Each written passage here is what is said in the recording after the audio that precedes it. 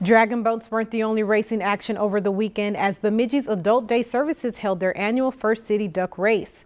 1,300 rubber ducks took the plunge and traveled the course set between Lake Irving and Lake Bemidji on the Mississippi River Saturday.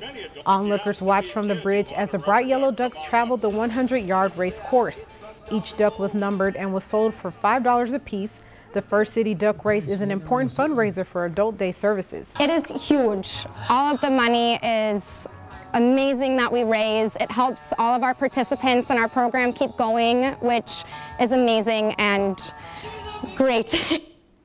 For the first time in the duck race's history, one person won both first and third place, taking home a total of $1,300. If you've enjoyed this segment of Lakeland News, please consider making a tax-deductible contribution to Lakeland Public Television.